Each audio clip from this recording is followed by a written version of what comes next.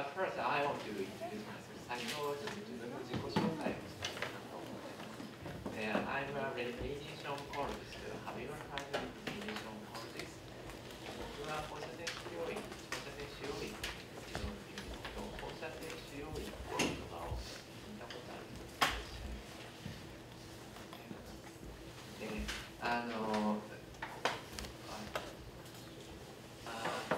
radiation oncologist means medical doctor who treats the cancer. オンコロジストってことは腫瘍院ですけど、がんの治療を専門にする医者さんのことをオンコロジストと言います。And radiation means radiation beam. And usually people don't have any good image of the radiation. このラディエーション、放射線っていうのはちょっといい印象を持っている人あんまりいないかと思います。Because there were very famous accidents like Chernobyl and 福島第一ニュークリアaccident。なぜならチェルノブイリとか福島第一原発の事故があるからなんですけど、if we can use the radiation very correctly, we can treat cancer with radiation。もし我々が上手に放射線を治療使えば、放射線治療って実は上手に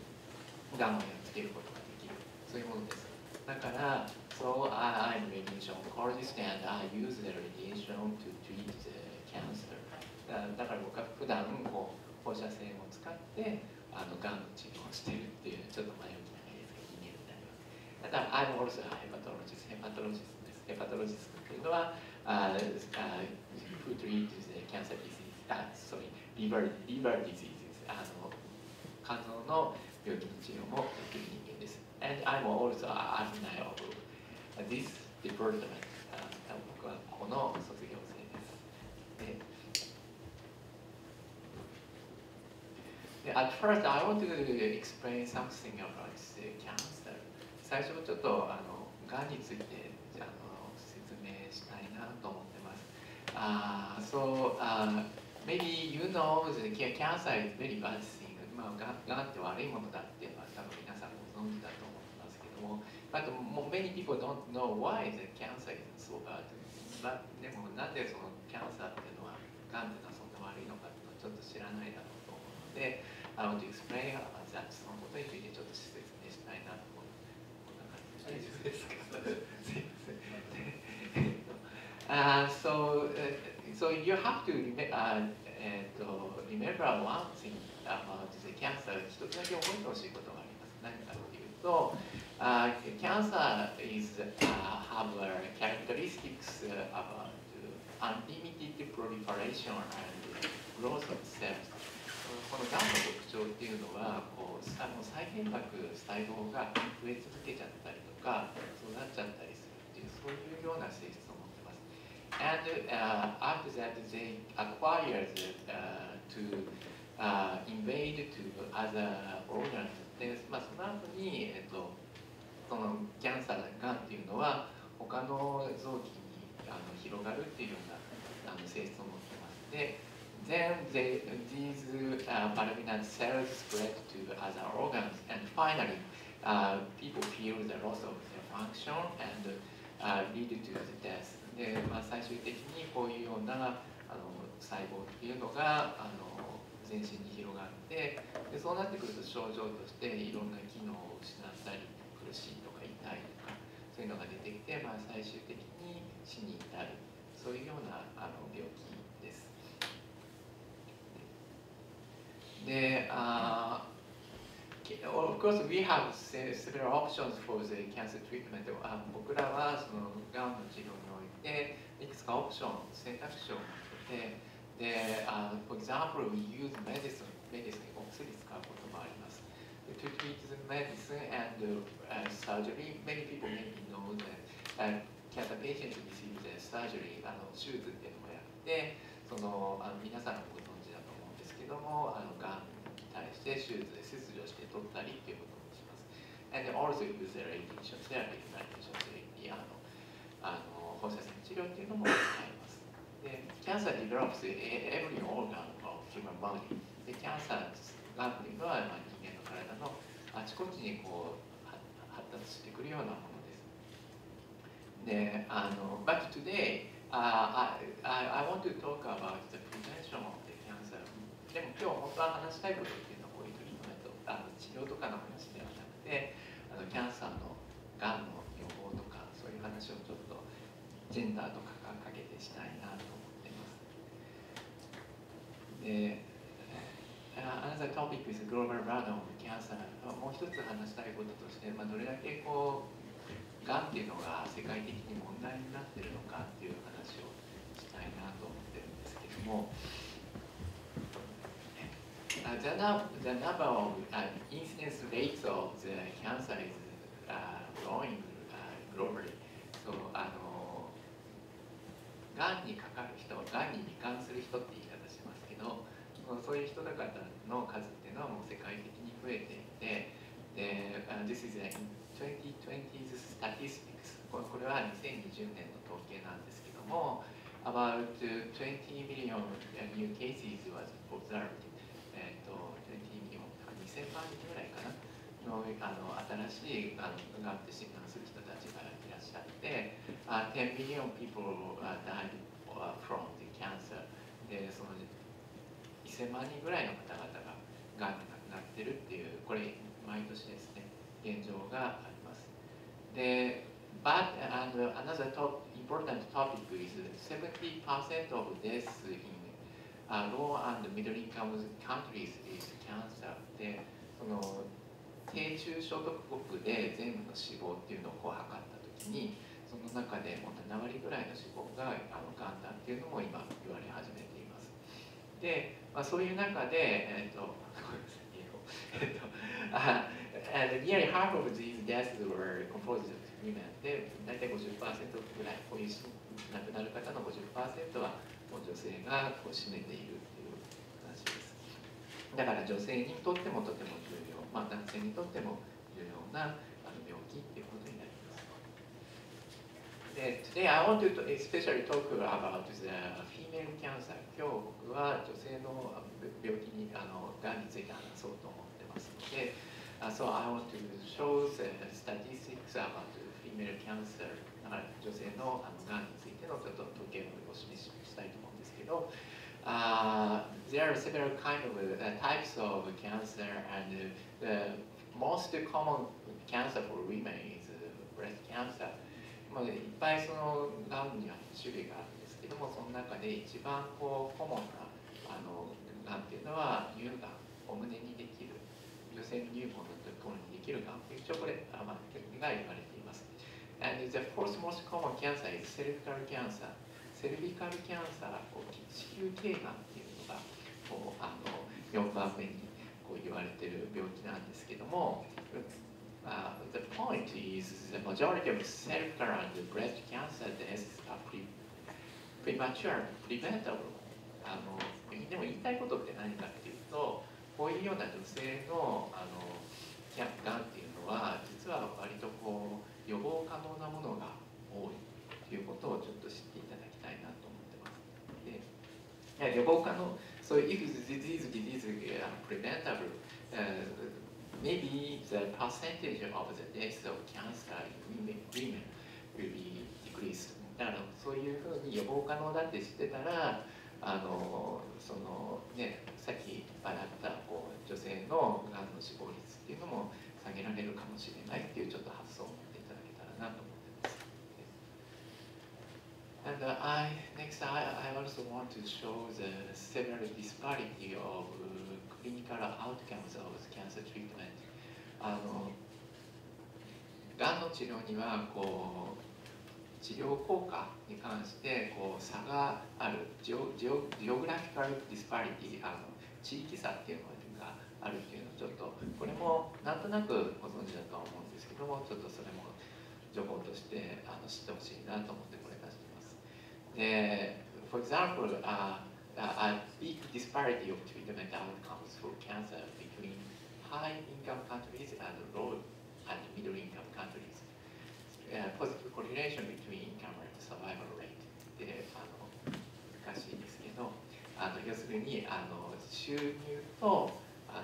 治療治療の効果っていうのに差があるよっていうのがこのグラフが示していることで、There is a statistics of each cancer type: lung cancer, colorectal cancer, cervical cancer, and breast cancer. 肺がんとか、大腸直腸がんとか、さっき言った子宮頸がんとか、乳がんとか、そういうのがあって、で、this x-axis represents the 5-year net survival。この横軸っていうのは、5年間どれだけ生きられたか、治療を受けてどれだけ生きられたかっていうのを、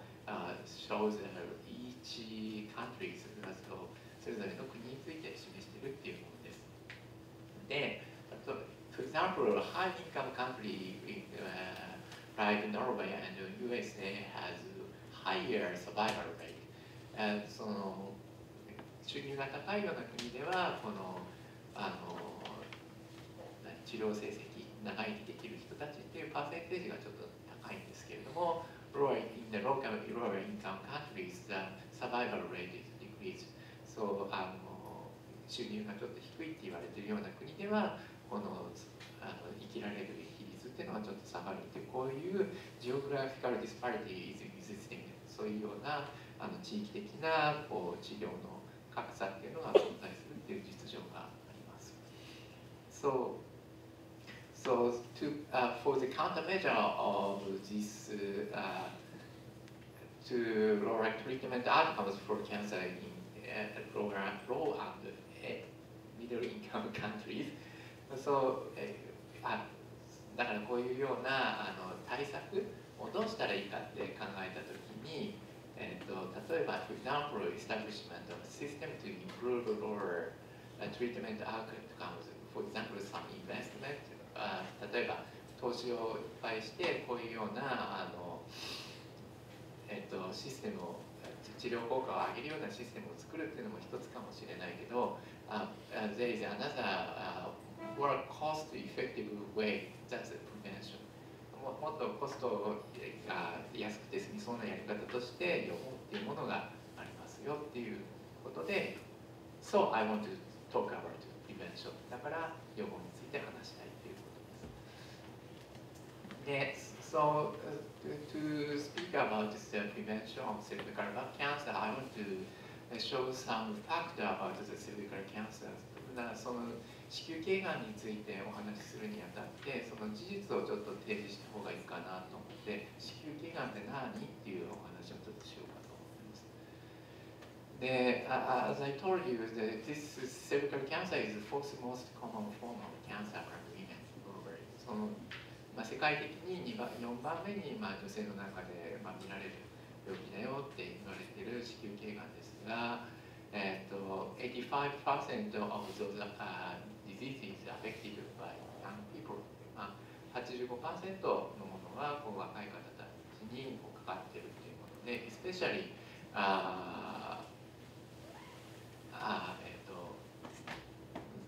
these patients were often seen in the poorest communities。こういうのはどちらかというと低所得な方の若い方の中で子宮頸がんがよく見られるということです。And in addition, furthermore, the 90% of the deaths were occurring in lower and middle income countries。しかも 90%、その世界で占める子宮頸がんの死亡の 90% は実はこう低中所得国で起きてるっていうふうに言われてます。で、じゃあ実際の 90% とか85%、so I want to show the number of the patients が、実際にどれぐらいの人数なのかっていうことをちょっとお話しすると、in global, this disease kills more than 300,000 women every year。この子宮頸がんっていうのは世界中で30万人の女性の方を毎年こう死亡原因になっているし、the incidence rate is 60,000。で、どれぐらいの方がこの病気に罹患している、かかっているかというと、60万人の方がかかっていると言われています。So without any countermeasure, the expected number of the in 2030 is growing。だからもしこれそのまま何の対策もせずに放っておくと、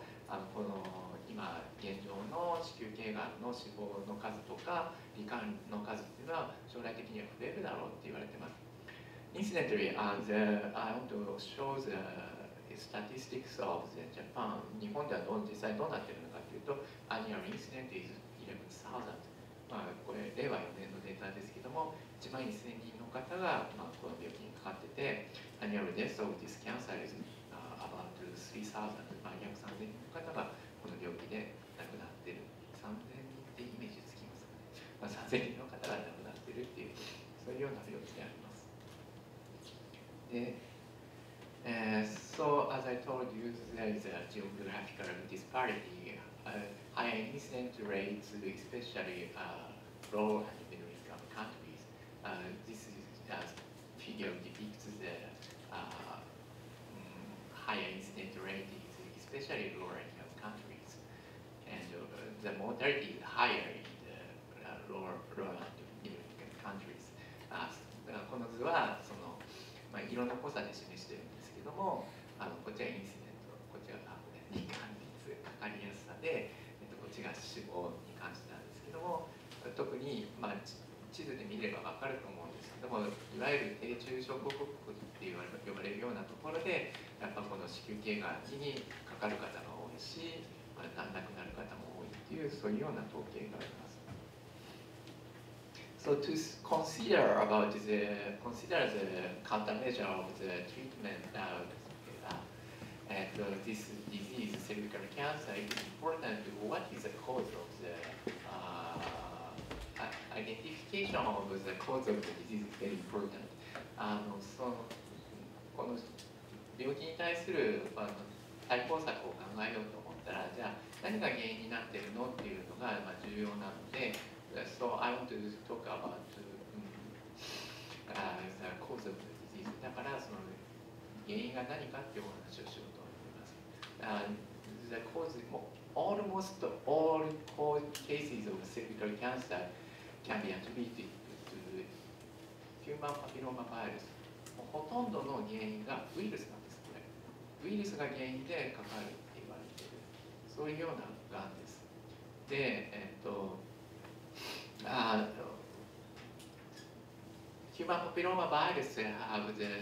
over 200 types, but only 20 types are carcinogenic. ヒトパピローマウイルスって日本語では言うんですけど、ヒトパピローマウイルスっていうのは200種類ぐらいあるんですけども、その中で実際にがんを発症するような原因になるのは12種類あるって言われています。で、especially types 16 and 18 cases causes 70% of cervical cancers. 特にこの16番、18番はこれ数字を覚えなくていいと思うんですけど、16番、18番っていうタイプのがんウイルスが 70% の子宮頸がんを発症するって分かってます。So to develop the vaccine, we can focus on this type of the virus. So ワクチンを開発しようと思ったら、当然こういうような比率の高いものを含めたワクチンを開発しようっていう、そういうストラテジーが立つんじゃないかなと思います。This virus was founded by the Dr. Hausen, who was awarded by Nobel Prize. このウイルスっていうのはノーベル賞を受賞されたハウゼン博士っていう人が発見したんですけど、This doctor was awarded because due to the discovery of human papillomavirus. このウイルスを発見したからこの人ノーベル賞を受賞してるんですね。So maybe you know you can understand the importance of the virus. だから皆さんこのウイルスの重要性はなんとなくちょっとわかるかなと思います。Next, I want to speak about the mechanism of the development of the cervical cancer. で、次ちょっと、どうして子宮頸がんっていうのが発症するのかっていう話をもうちょっと詳しくしたいなと思います。At first, maybe some people, especially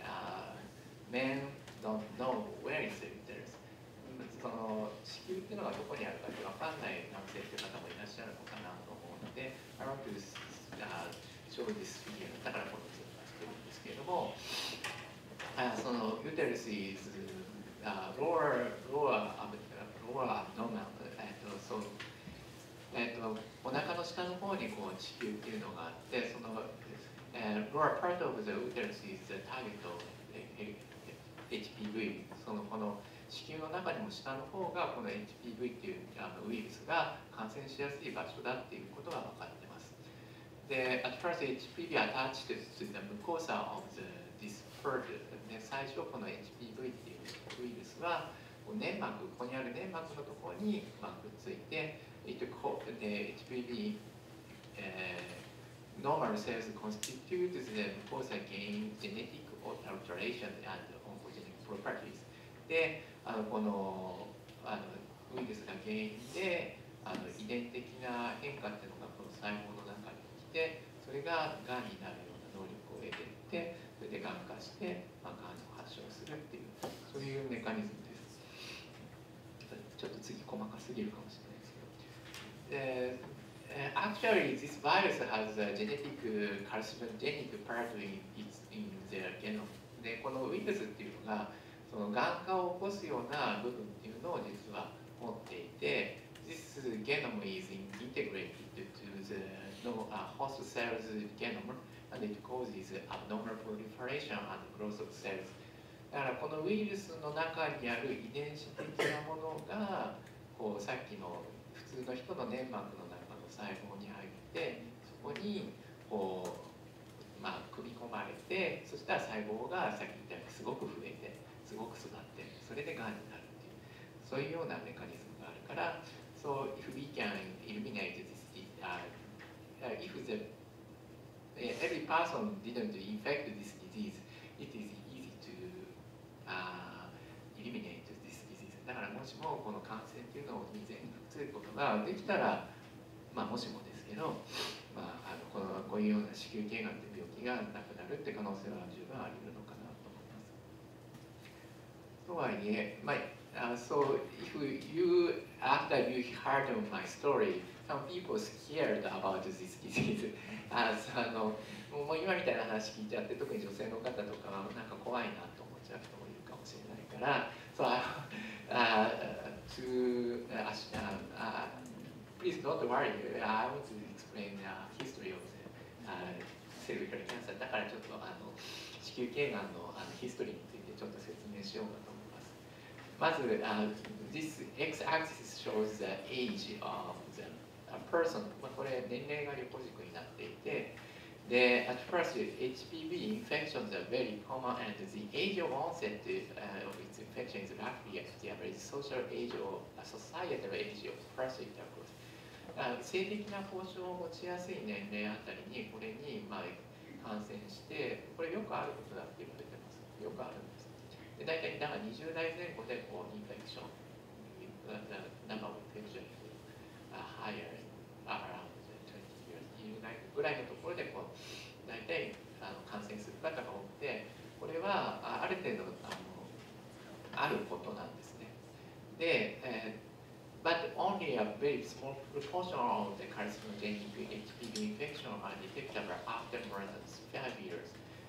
During that time, spontaneous clearance is observed in 90% of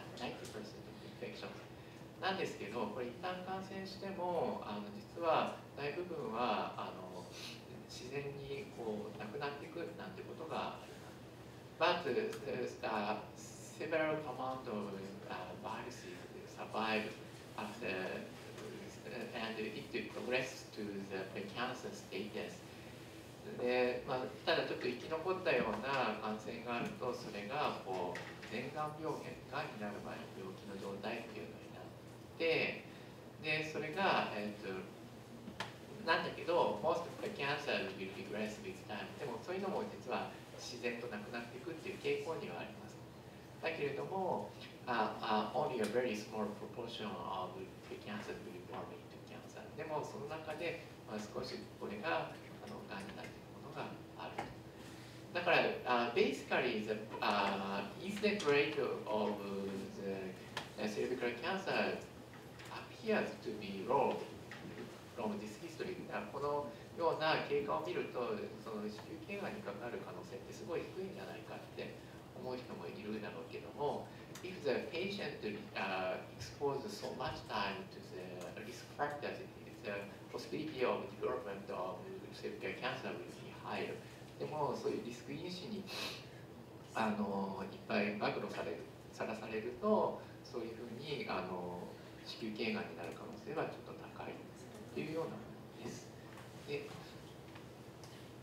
So there is a proven effect countermeasures for this cancer でもう知られている対策っていうのがあって、So proven effectiveness of intervention measures against cervical cancer is vaccination and screening. だからその人間としてもごめんなさい証明されている効果が証明されているような介入方法、治療方法、対策方法っていうのがあって、それが主にワクチン接種とかスクリーニングっていうのは、例えばこの HPV って、感染されているかどうかっていうのを調べたり、感染されてたらじゃあ本当にそれが子宮頸がんになるのかっていうのを調べるっていうことになっています。で、So I want to say, explain about what is vaccination. で、じゃあそのワクチンって何なのって、ね、When I was a student in this department, maybe when I heard about this vaccination, I can't understand at all. 僕が経済学部生の頃にいきなりワクチンって言われても何のことやらさっぱりだったと思うんですけど、but I think this is very important, and I just tell about very superficial things in this lecture. この講義ではすごい表面的なことだけを僕は話すんですけれども、especially female students have interest about the vaccination. もしワクチンについてすごい興味を持つ特に女性の学生の方とかいらっしゃったら、if you have some questions, I will answer after the class. クラスの後、レクチャーの後にちょっとそれは個別にお答えしようと思います。で、なぜなら重要だから。で、at first, vaccine was injected in the muscle. 筋中っていって筋肉の中にワクチンが入れられるんですね。It causes activation of immune cells. 人間の中には免疫細胞っていうのがあって、それが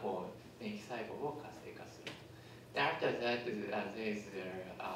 production of immune weapons that can be happen. で、その後に免疫的な武器、この HPV をやっつけるような体の中の武器っていうのが作られます。で、それがit has effect to prevent the development of cervical cancer. それが子宮頸がんを発展するのを防ぐっていうような効果を持つんですけど、So this vaccine has prevent about more than 80% of cervical cancer.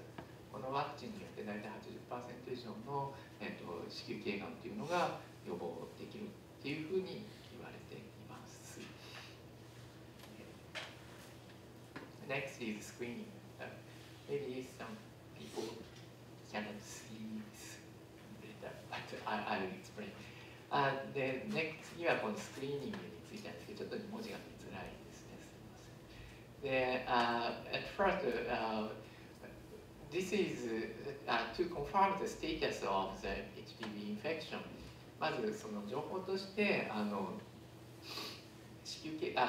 HPV ヒトパピローマウイルスっていうのに感染しているかどうかっていうのを確認するような方法っていうのがあります。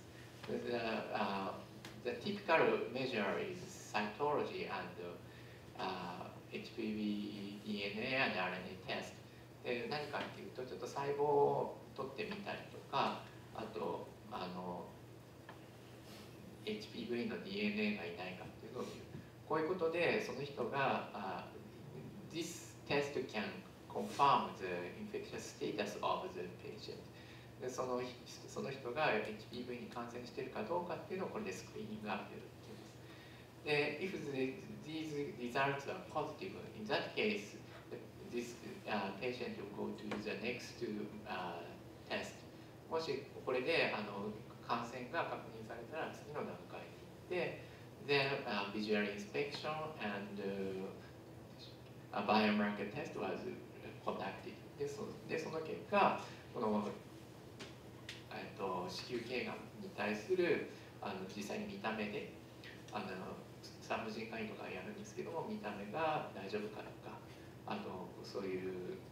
バイオマーカーって、がんの証拠みたいなのが検査上ないかっていうのをちょっと見るっていうことをやって、そうやってスクリーニングして、the most important thing is the early detection of the disease and the early intervention of the disease. 最も大事なのは、もし、残念ながら病気があったとしても、早めに見つけて、早めに治療するというのが大事。Because it is very beneficial for the patient, because the cure rate is higher if the disease was detected earlier. なぜかというと、その病気っていうのがすごい早く見つかると、がんの治る確率っていうのもすごく上がるからです。So, this is a summary of this lecture. What I wanted to say is cervical cancer is curable. まずこのセルビカルキャンサー、子宮頸がんっていうのは、治ることも可能性も高いし、プリベンタブル予防も可能だということを知ってほしい。あと、great disparity of incidence and mortality rates between LMICs and HICs。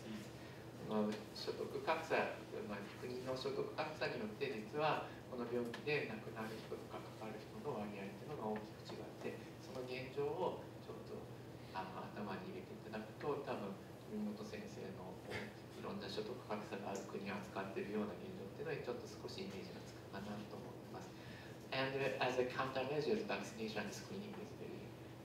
useful. で、じゃあそういうのに対して、じゃあこのLMIC と HIC の間でどういう違いがあるかって、一つの要因としてワクチンのプログラムの発展がどうだとか、スクリーニング体制ができてるかとか、実はそういうところが一つの解決の糸口になる場合もあるしよっていうような話をしたかったと。That's all of my lecture.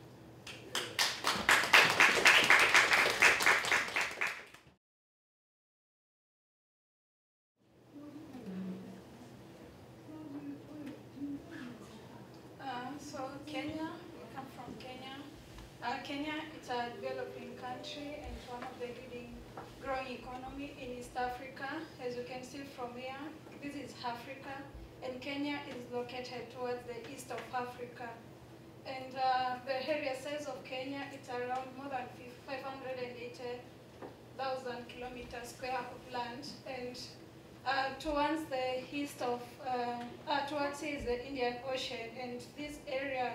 it's very important in economic growth of Kenya and also generally in East Africa, because Kenya, as you can see from here, Somalia, not Somalia, from South Sudan and DRC, Congo, Rwanda, they use this area in terms of transportation of the goods from other regions of the country. And towards the central region,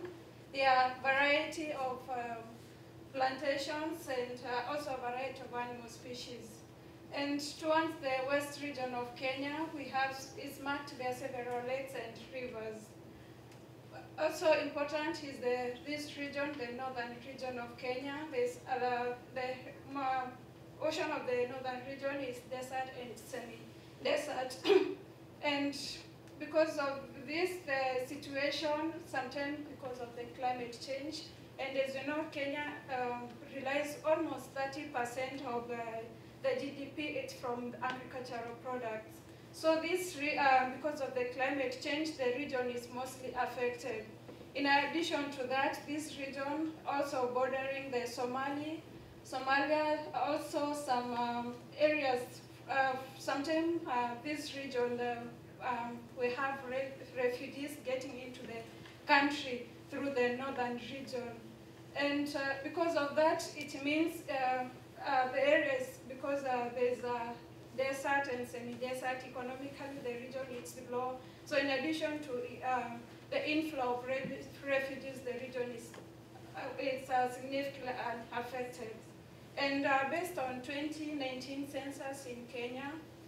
Kenya had a population of more than 47 million, although currently the population has grown to more than 50 million. And from this population, as you can see, 51% are female, while males have 48, about almost 49%. And among this population of almost 50 million people, there are 40 ethnic groups. From these 40 ethnic groups, they have different culture which is vibrant. So each ethnic group has its own culture, and because it's very vibrant in that each ethnic group has its own language. It uses its own language, and so for different ethnic groups to communicate to each other, the official languages used in Kenya either Swahili or English. ではまず、すみません、テーマがまずケニアにおけるジェンダー平等と人獣共通感染症についてなんですが、簡単にケニアについて紹介します。ケニアは東アフリカでは経済成長トップの発展途上国です。国土は約60万平方キロメートルで、ケニアはインド洋にも面しているので、重要な港とかビーチがいくつかあります。ここを拠点として内陸国への資源物資を供給しています。で、中央や東側の地域というのは紅茶とかコーヒー農園があったり、多様な動物が暮らしている地域です。そして西側の地域は湖とか川が多く、北の方側は、ほとんど砂漠とか半砂漠地帯になっています。なおかつここからはソマリアの避難民とかも、来ている場所になります。そして人口が、今この資料だと4700万人以上であるんですけれども、実際今もう5000万人を超えています。そして部族としては40以上の部族がいまだ活気ある文化とともに存在しているので、当然言語も40言語以上あります。なのでお互いの部族同士でその言葉でコミュニケーション取れないので、公用語がスワヒリ語と英語で設けられています。なお男女の比率としては、ほぼ半分ぐらいなんですけれども、女性が 51%、男性が 49% ぐらいです。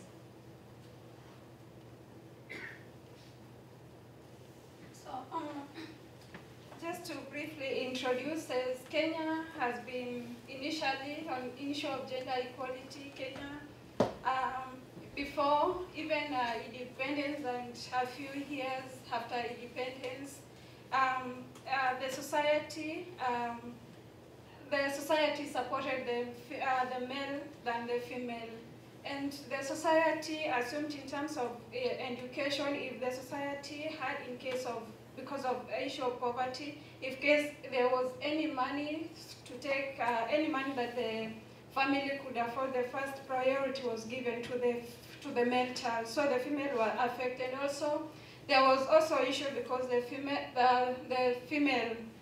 were assumed that they were supposed to get out of the family and get married. So they assumed there's no need of even educating the female children. And also the cultural practice also encouraged, because our customary laws, they encouraged the female children, so they were supposed to in turn prepare for early marriage instead of going to school. So since independence, Kenya has been pursuing policies to at least be able to implement gender equality. And Kenya introduced a constitution. Through the constitution, it has been trying to implement laws that support gender equality. And although some of the frameworks have not been implemented, partly because of poverty, lack of education, as I was showing that some regions, like the northern region, it's mostly affected because of its desert and semi-desert, and economically, Kenya relies on agricultural products. And also, because of culture, it is significantly played a role in gender equality in some regions. So since then, Kenya, since it got its independence in 1960s, it has been trying to achieve, using campaigns and also the introduction of constitution that encourage gender equality. So there are those movements that have been pushing forward to gender equality. So as I say that, 次にケニアにおけるジェンダー平等についてです。まずケニアはいまだに家長制、男性優位社会です。でケニアの独立後は男女平等の実現に向けた政策をどんどん進めていますが、まだ道半ばではあります。でジェンダー平等についてはケニアの憲法で謳われています。ただその取り組みとか枠組みっていうのはまだ完全に実地されているわけではありません。特に理由としては、貧困とか、教育の不足、不平等な資源、資源というのは食べ物とか情報ですね、それへのアクセスとか利用、そして昔ながらの文化などの障壁がいまだに残っているからです。で男性は特に、女性の学生よりも優遇されるので、女性は早く結婚して、男性の方にお金を使って教育を受けさせるということで、この男女格差が生まれている現状です。So, because most of the agricultural products are mostly in the rural areas, so the most affected areas are the rural area and also the urban informal settlements. So as mentioned that there are also refugees from neighboring countries because of political instability. So that has played a role in gender equality in Kenya. And because the young women, because of the culture that has been there before, the young women, they are the most vulnerable because they were expected to remain at home. So even the 60% of the Kenyans living in rural areas, they are women. And also the issue of gender equality, also there were issues of gender-based violence, and as I mentioned, the cultural practices also played a significant role. で男女格差というのは農村部とか不法に作られた地域、つまり都市部だとスラムとかですね、こういったところで特に深刻です。それに加えて、政治的不安定から他の隣国のところから避難民も加わっています。でケニアでは若い女性、特に10代の女の子、女性たちが最も弱い立場にあります。貧困レベルが依然として高い農村部に住むケニア人が国全体の 74%、 さらにそのうち 60% 以上が女性です。でジェンダーに基づく暴力ですね、危険な文化的態度とか信念とかによって男女格差が悪化していることも側面もあります。So currently, as you can see, from 2017 to 2023, there's been, although it's not 100%, but 0.71 in terms of gender gap index, which is economic, educational, health, survival, and political empowerment. You can see Kenya, it's having like 2023, 0.71. It's still an improvement, and there are movements supporting that. 次はケニアにおけるジェンダーギャップ指数です。このジェンダーギャップ指数というのは4つの面に基づいて、男女平等というものを数値化したものです。4つとしては経済参加と機会、それから教育の達成度、それから健康と寿命、最後に政治的エンパワーメント、この4つから数値化しています。ケニアは現在2023年で 0.71 で 0.71 ポイントで、0が完全不平等だとすると1が完全平等です。So what is the state of gender gap in education in Kenya? From primary education, you can see in 2023, although the males are a little slightly higher than the female, but you can see there's been an improvement, and the difference is not significant. The same to secondary education. You can see the male, the blue one, there's some, the female, initially from 2015 they were slightly lower, but from 2019, 2021, the female have been a little slightly higher than the male. So it shows that there's a lot of improvement from a society that discouraged education of female. Also in terms of enrollment in universities, 2016 to 2017, male still at least slightly higher than the female, but from the society that completely discouraged female education, there's improvement. And also university enrollment from 2017 to 2022, the male still dominating the trade, and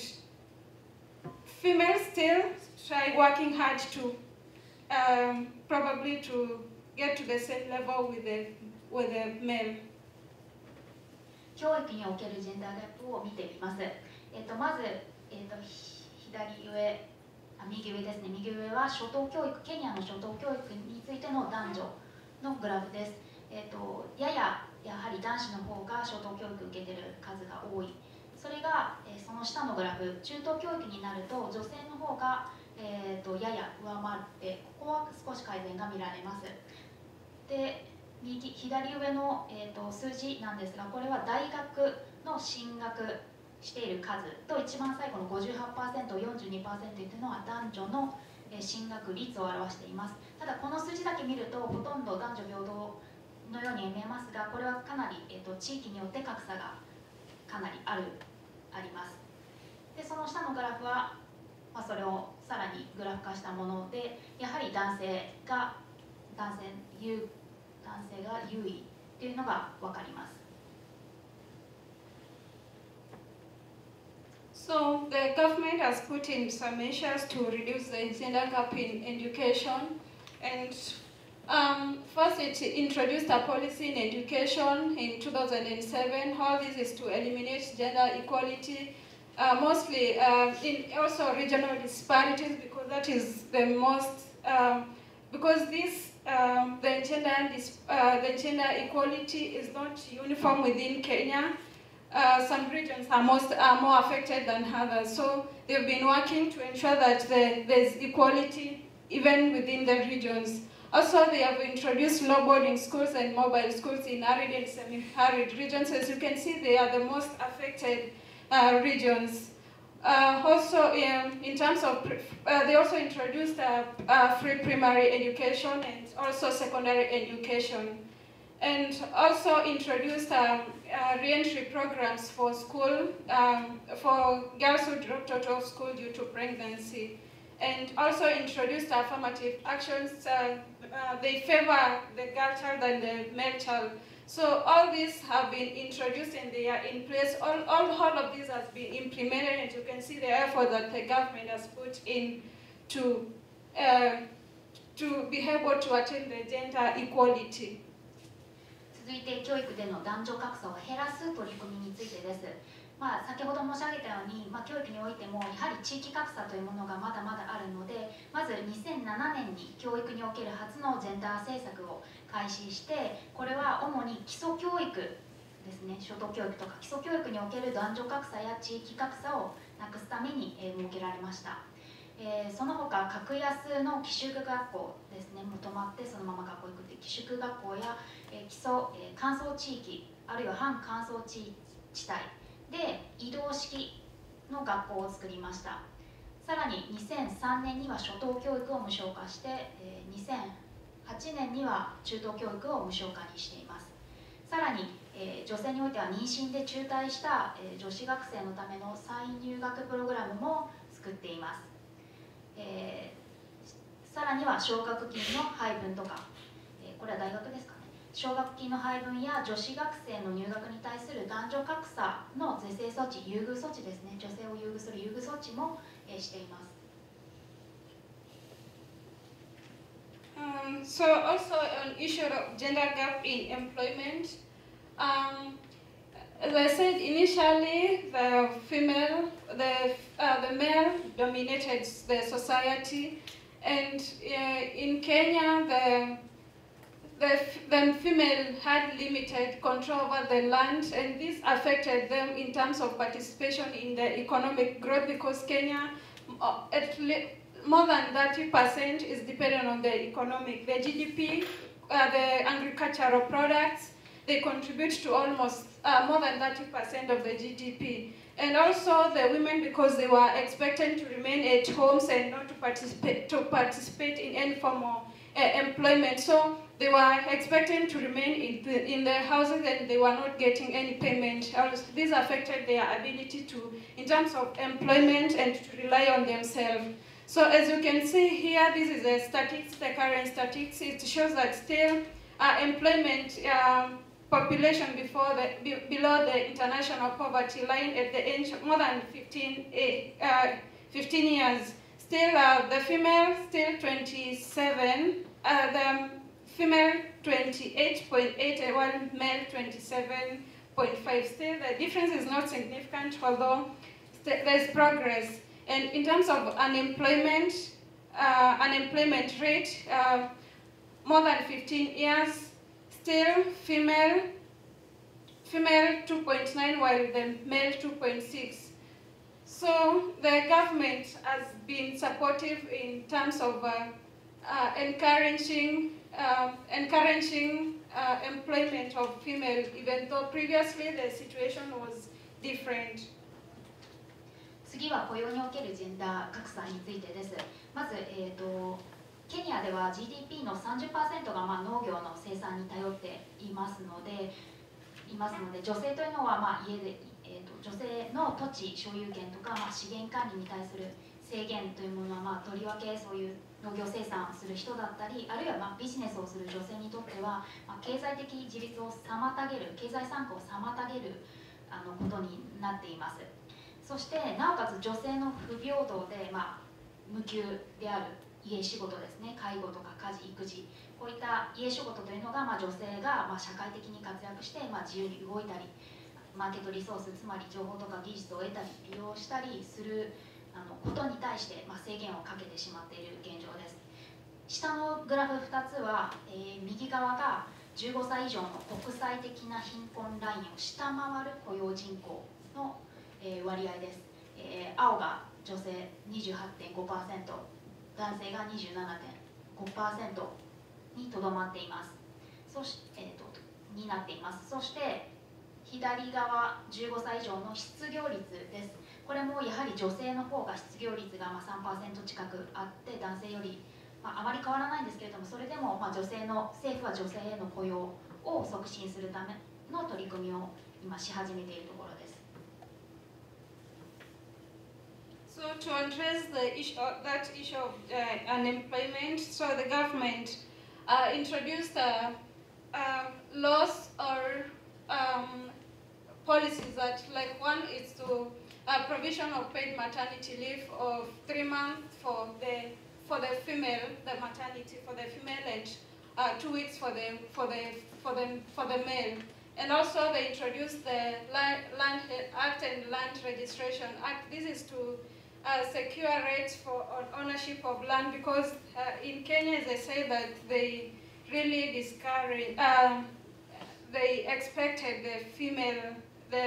to get married. So in this case, in case a family had, let's say, all female, so you found that still they didn't, even though you expect to probably get inheritance, they still encouraged the inheritance still to remain to any other person, so long as is a male but not a female. And also they introduced affirmative funds to support women-led business. So these are kind of loans, and they were not expected to refund the money with interest. So they were expected to give back the government whatever they were given. そのために雇用において今度は男女格差を減らす取り組みというのを紹介します。まず、雇用法で母親の方には3ヶ月の産前産後休暇、父親には2週間の育児休暇というのが有給で与えられることを規定しました。そしてそして不動産2012年には不動産および不動産登記法によって、女性が土地不動産を持つことの権利というものが保障されました。最後に女性主導のビジネスに対する積極的な支援基金を設立して、最初は初期投資があったとしてもちゃんとそのお金が返ってくるような仕組みを作りました。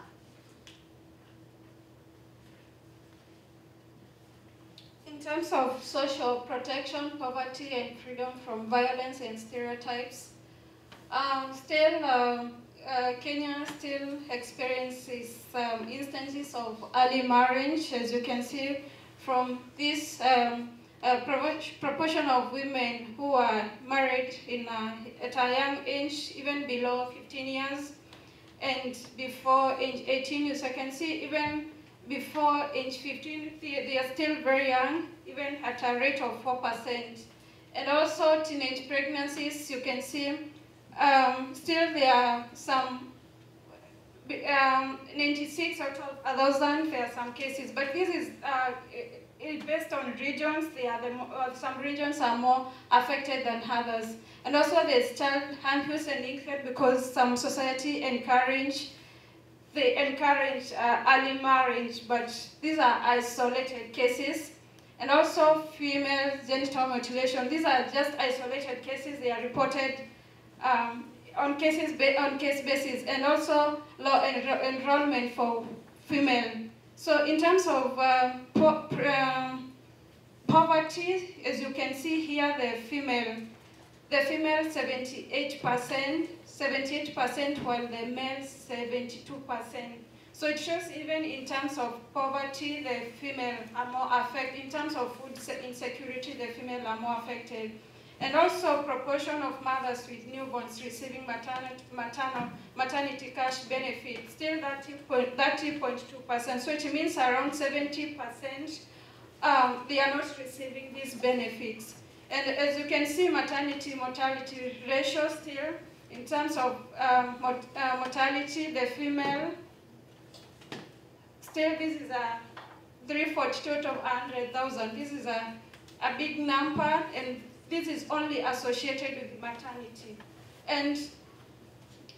in terms of this, is important to mention in terms of literacy, female, you can see female still 81%, while the male 78%.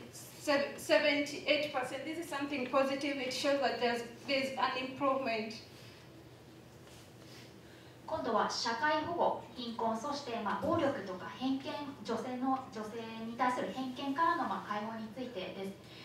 現状ケニアでは引き続きこれら、今から挙げる事例が報告されています。一つ目がアーリーマリッジ、早い結婚ですね。でここのグラフ見たら分かるように、20から24歳の女性のうち、18歳以下で結婚した女性の割合というのが、実に 22%、つまり 4.5 人に1人は20歳代で結婚しているということになります。そして、10代での妊娠ですね。こちらが、10代での妊娠、すみません。10代で妊娠をする、それから、児童虐待、育児放棄もあります。そして女性器切除ですね。これはアフリカ特有で農村地帯でまだ少し残っているんですけれども、女性器を切除して、女性のセクシュアリティを管理するという男性優位思想の一つです。そして最後、女性の就学率の低さというものがまだまだ挙げられます。ちょっとグラフを見ていくと、右手から出産手当を受け取っている母親の割合、これがまだ3割ほど。そして真ん中のグラフが大人になっても深刻な食料不足によって病気になる人の割合というのがもう女性は8割を占めています。そして、一番数字が書いてある342の数字が書いてあるところは出産時の死亡率ですね。10万人に342人は女性が亡くなっているという数字です。そして上のグラフ96という数字のところは10代で出産する人の数。ここれが1000人に対して96人いらっしゃいます。それからその隣、識字率、これは15歳以上の識字率がまだ、女性は8割、女性の方が多いですね。女性8割で男性が8割弱。そしてこのグラフが、過去1年間に、親しい相手から身体的あるいは性的暴力、またその両方を受けたことのある女性の割合がまだ、4人に1人ぐらいはその割合があるというグラフで、最後のこちらのグラフが、先ほど述べたように20から24歳のうちの18歳以下で結婚した人の割合、さらには 4.4% というのは15歳以下で結婚した人の割合が、100人に4人はいらっしゃるということです。In addition, also there are some cases of physical or sexual harm use, and this rate 22.8%. There are at least 22% cases have been reported on physical harm use. すいません、ちょっと先に説明してしまったんですけど、この、22.8% のグラフが過去1年間に、親しい相手から、性的暴力あるいは身体的暴力を受けた人の割合、女性の割合です。Still, the government has introduced some acts that discourage in terms of violence. They introduced the Protection Act, Domestic Violence, also matrimony of property, which protects women's property rights during or upon dissolution of marriage. There are also some laws on sexual offenses and anti-female genital mutilation laws, and also free maternal health services in all public health facilities have been introduced. 今度はその社会的保護における男女格差を減らす取り組みについてです。まず、DV ですね、家庭内暴力の防止法の制定がされ、2013年には婚姻あるいは婚姻解消した時の、女性の財産権を保護する、法律が制定されました。また性犯罪に関する法律の制定、あるいは女性器切除の廃止法、そして最後に全ての、公的医療施設において、無料の妊婦さんが妊娠した時に無料で保険サービス、公共の保険サービスを受け入れるようにしました。So lastly, on gender equality, I'll talk about the political participation and gender responsibilities. So, as I said, since Kenya got independence in 1963, and as you can see, this is after they were able to after the colonial government was left Kenya. So since then, since 1963, there has been an improvement. As you can see, back in 2007, 8.9% there was participation of women in parliament, 8.9%. And after that, in 2020, there was the political structure of Kenya was changed because of the constitution was there was a lot of changes in the constitution. So, and the constitution, actually one of which is it introduced this law that,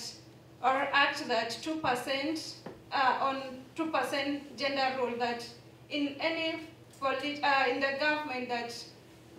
you should not have more than 2% of the same gender. Although this has not been achieved, but the government has been working towards achieving this. And as you can see from after the introduction of this new constitution, 2013, 2017, 2022. This is 2017, 2022. You can see there has been an improvement in the number of women that are either appointed or elected in government. And also in terms of women in managerial positions, they are 24.8%. These are current statistics, and proportion of women in senior still, they are, the number is not good, but I would say that Kenya is working hard, and in near future it will have achieved the issue of gender equality. And also, as you can see, proportion of seats held by women in national parliament and also in other bodies, you can see that the female, they are taking, this is 35-21, shows that they are actively involved in leadership responsibilities as compared to the previous society that believed that females should not lead, should not even lead in politics, but even engaging in informal employment. 最後に、女性の政治参加とジェンダー対応への責任について紹介します。まずグラフの数字、年代と1963年から2007年までの数字というのは女性の、国会における、参加率、議席率ですね。これが1963年だと0だったのが、2007年には 8.9% まで向上しています。で、2010年にケニアでは、ケニア憲法というのが公布されて、その憲法がケニアの政治構造というのを劇的に変えました。で、その憲法の中には平等の原則がまず支持されています。そして、男女3分の2ルールというのが作られて、これは国会議員が選挙であろうと任命によってよるものであろうと、3分の2以上の同性議員が議席を埋めるということを禁止したものです。これ自体は実際まだ完成にはちょっと完全にそうなっているっていうわけではないんですけれども、それによって随分今構造をしています。実際この最後の下のグラフを見ていただくと、ケニアっていうのは47州あって、日本でいうと47県あるみたいなものなんですけれども、確実に女性の議席は1州1議席必ず確保されている状態で、2013年から2022年の、推移をグラフで表しているんですけれども、やはり今2022年の方が女性の議席率というのはだいぶ向上しています。そして、下のチャートを見て、丸いチャートを見ていただくと、まず右側が地方自治、国会での女性の議席率です。地方自治体での女性の、すいません、21.6% がまず国会での女性の議席率、そして内側の 33% が地方自治体での女性の当選議席率です。だから2007年 8.9% に比べたら今はもう 30% ぐらい女性の議席率が高まっているということが分かります。そしてグラフが青のグラフ一つしかないのは、これは、管理職ですね、役職のついた女性の割合です。これ大体今 25%、4人に1人は、役職、女性でも役職がついた形で仕事ができている。その反面、女性の上級中間管理職というのはグラフに表されていません。つまりまだ0% ということなんですが、ここのあたりもケニアはまだまだ政府が取り組みを進めている最中です。Okay, and so now I invite Rosalia to take us through zoonosis in Kenya.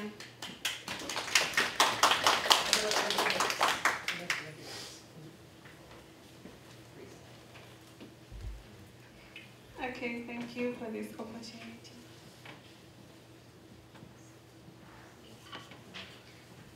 So, an introduction. Zoonosis are infectious diseases that are transmitted between humans and animals. They are caused by bacteria, viruses, protozoa, or parasites. These are different types of germs. And transmission to humans can occur through arthropod vectors, for example, ticks, direct contact with infected animal, contaminated food or drinks, and from their environment. It's important to note that 60% of all human infectious diseases are zoonotic, so zoonosis are something that we should not ignore, and it's something that should be taken with care. 今度は人獣共通感染症ということについてロザリアさんが紹介します。まず人獣共通感染症というのは人と動物で感染する病気、人と動物間で感染する病気で、細菌、ウイルス、カビとかキノコの菌ですね、あるいは原虫、寄生虫、こういったものから感染していきます。人への感染というのはこの図を見て分かる通り、虫、ダニとかですね、あるいはペット、それから食べ物、飲み物、あるいは街中の環境から人へ容易に感染します。ここで重要なのが、人間がかかる感染症のうち実は6割は人獣共通感染症と言われています。Let's look at the status in Kenya. First of all, there are many zoonoses in Kenya, but the priority zoonoses include anthrax. This is a bacterial disease which is very fatal. The chances of surviving after getting infected are almost zero. The second one is sleeping sickness, that is transmitted by insects. Rabies, that is contracted from mostly from infected dogs, but even other wild canines can cause the transmission. Then brucellosis, contracted majorly from milk and direct contact, and even from uncooked meat. Then the fifth one is Rift Valley fever, that is also transmitted by arthropod vector, that is the mosquito. 今度はケニアで優先的に対処しなければならない感染症というものです。1から5まであります。1番目が、炭素症と呼ばれるものです。これは致死率ほぼ 90%、ほぼ死ぬ、未治療だとほぼ死ぬ病気です。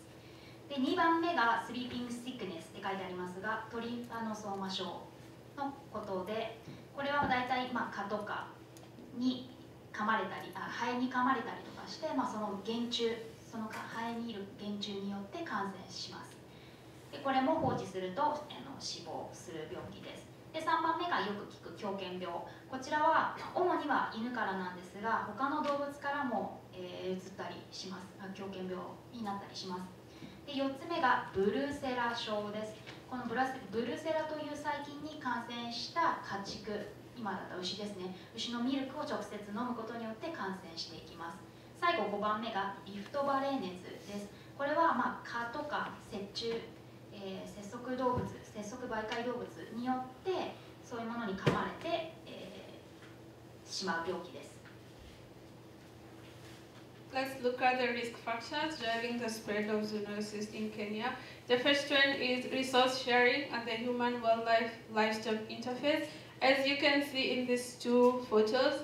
the left photo you can see wildlife grazing in the same area with the cattle, and the right photo you can see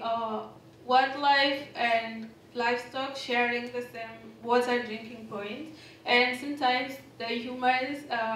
herding the livestock can also use this water. So these 2 points and interaction of the human, the wildlife, and the livestock can cause transmission of zoonotic pathogens between them.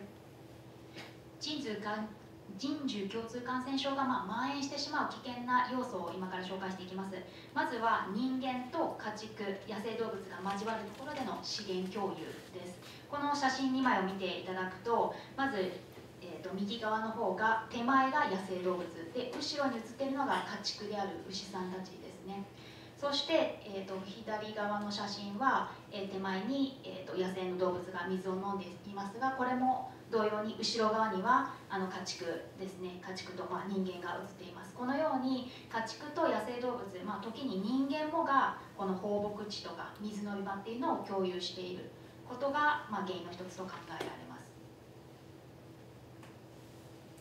Then we have human-wildlife interaction. This happens in 2 ways. The first one is where the human beings will go to the animals' natural habitat, like the game parks and the national reserves.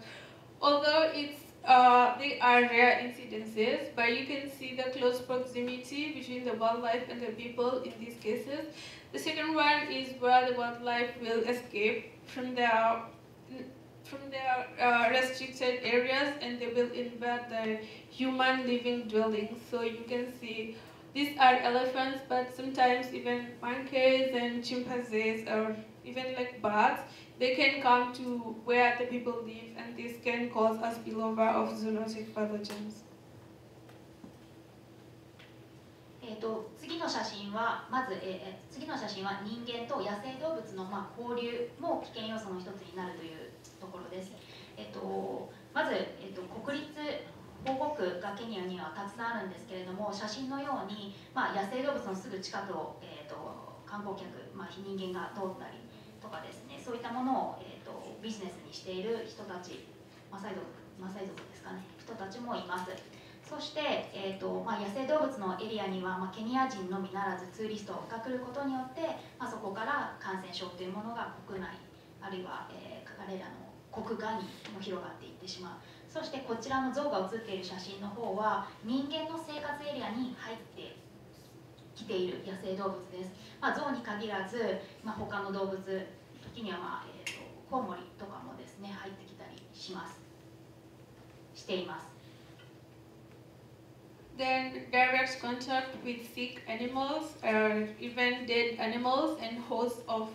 various zoonotic pathogens. You can see in this photo, likely this is a dead cow, and these people could likely contract anthrax from it, because most of the times the people keeping these animals, they don't have the knowledge and the know-how of zoonosis, so mostly they will end up contracting any zoonosis if the animals get infected. You can see even here in this case, so people keeping these livestock, they are at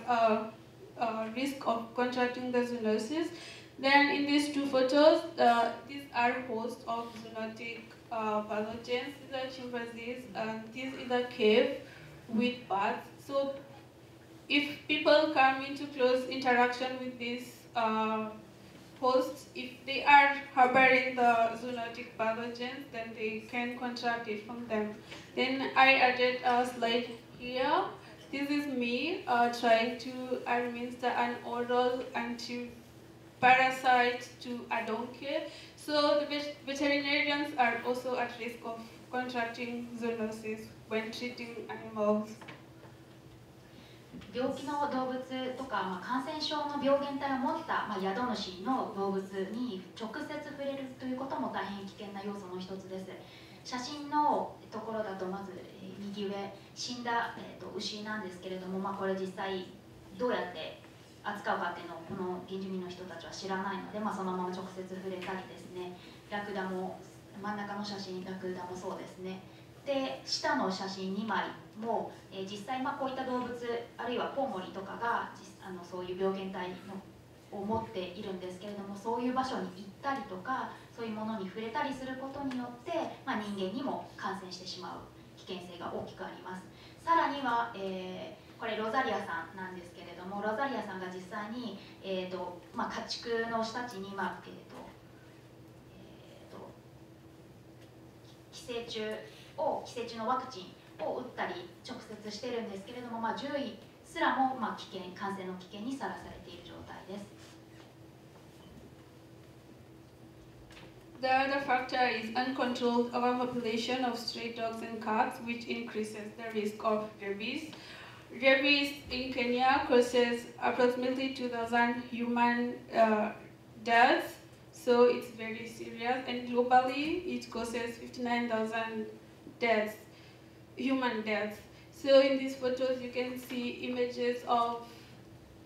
stray dogs. Stray dogs are dogs which do not have a specific owner, so they just roam around, and they are the leading cause of human rabies in Kenya.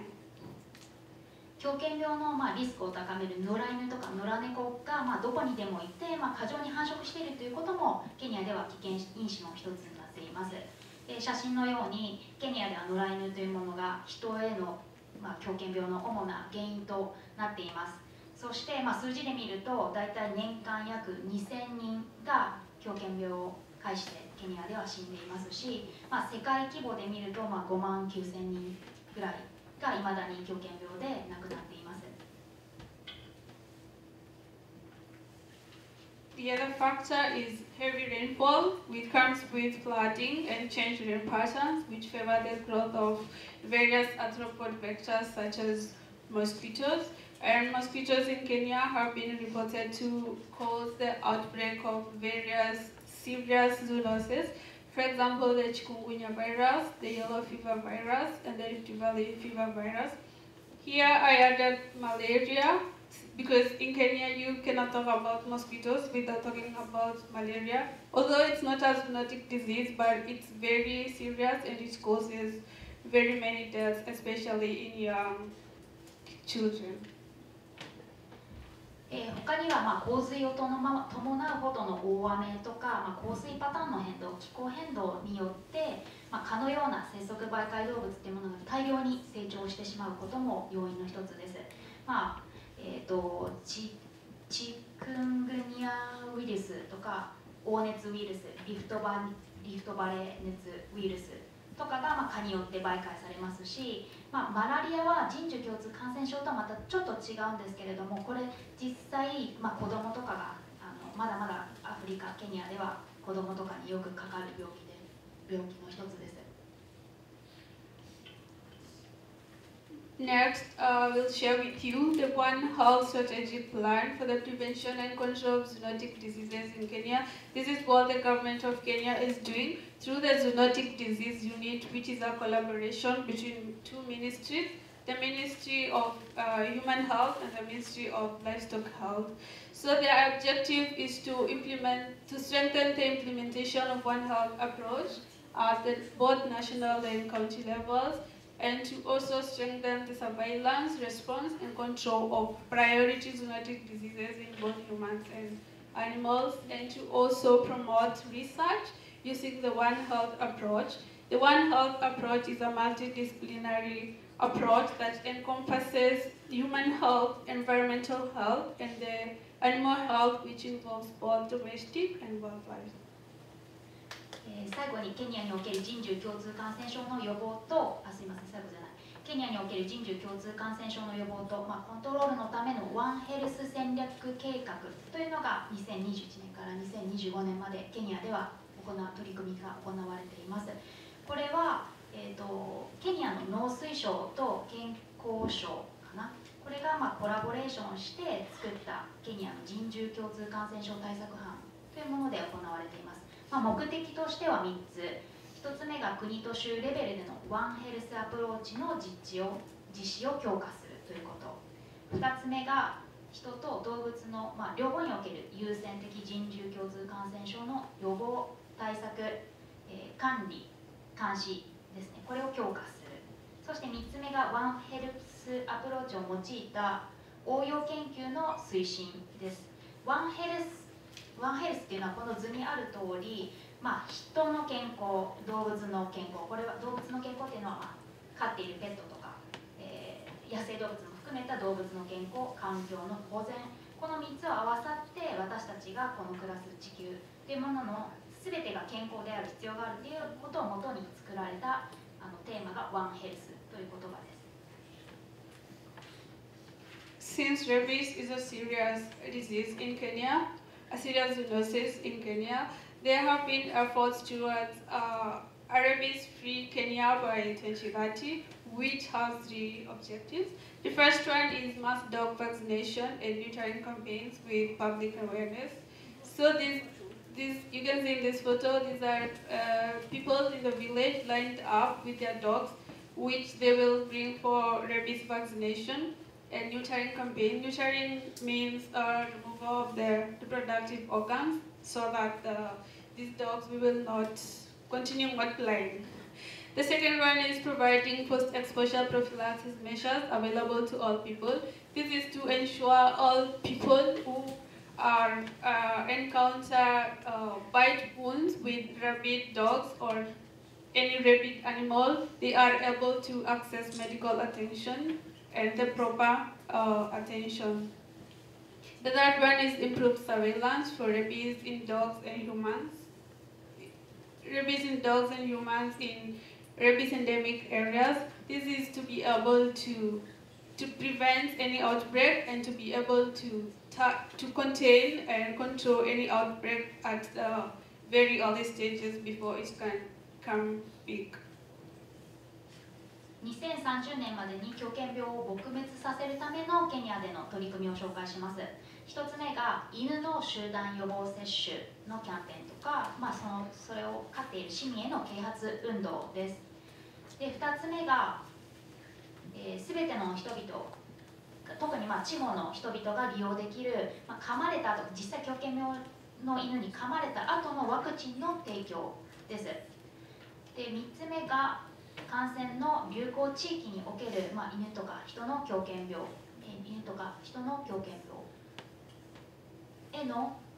監視を強化していくということです。これ早く見つければ早く見つけるほどその強化できるということで力を入れています。So this is just an extra slide that I added to show my experience that as a veterinarian in Kenya, whereby I participated in anti-rabies campaigns. So this specific one was in northern parts of Kenya, and the campaign was themed Kick Hydatidosis and Rabies out of Turkana County. The place is called Turkana County, and hydatidosis is also a zoonotic disease in Kenya. Though it's not among the priority list, it's also a very serious and very fatal. So in this campaign, we did vaccinations, we did surgical procedures to remove the reproductive organs. During these campaigns, we take proper records for the dogs that are vaccinated and that undergo the surgical procedures, because mostly these procedures are done annually.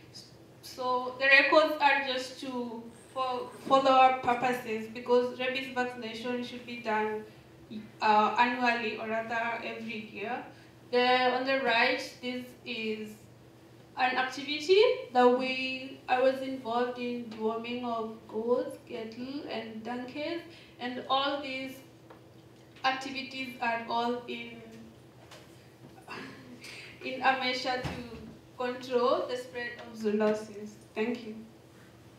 最後に私が実際にケニアで実際獣医師として経験したことをご紹介します。まず北部で行われた、狂犬病撲滅キャンペーンに参加しました。この時のスローガンっていうのは、中華なから、水疱症や狂犬病を一掃せよというスローガンのもと行いました。実際やったこととしては、ワクチンを、先ほども写真ありましたけど、ワクチンを打ったりとか、実際外科手術をしたりとか、あるいは